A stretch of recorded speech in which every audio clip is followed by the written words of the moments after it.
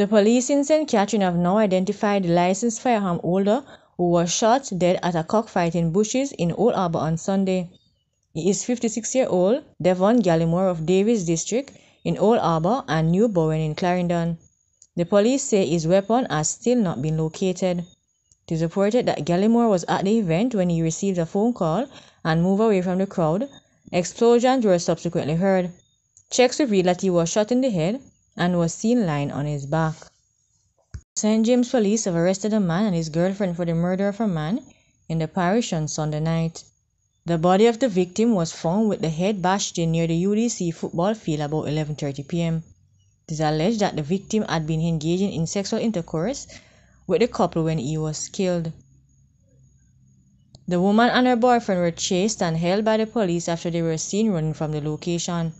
Investigators said the location where the body was discovered is a heavily vegetated area, commonly used by homeless people for dwelling and for people involved in prostitution as a place for sexual activity. 2 large stones believed to have been used to commit the violent attack were found at the scene.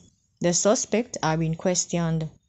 The 2 men who died in a multi-vehicle crash in Discovery Basin and on Friday have been identified. Dead are 23-year-old Jamar Perdue of Barretttown, Little River in St. James, and a 27-year-old plumber Jamie Anthony Johnson of Danieltown, Trelawney. According to the police, around 3:35 p.m., a Higer motor truck was traveling westerly towards Discovery Bay when it is alleged that a BMW motor car which was traveling easterly towards Runaway Bay attempted to overtake a Toyota Mark X and collided with the Higer motor truck. The Higer motor truck then veered off the road and became lodged in a mangrove. It is reported that a Toyota Mark X motor car then collided with the rear of a Toyota Tundra motor truck which also traveled easterly. Lawmen say the Toyota Tundra, the Toyota Mark X and the BMW motor car all veered off the road and were lodged together and then caught fire.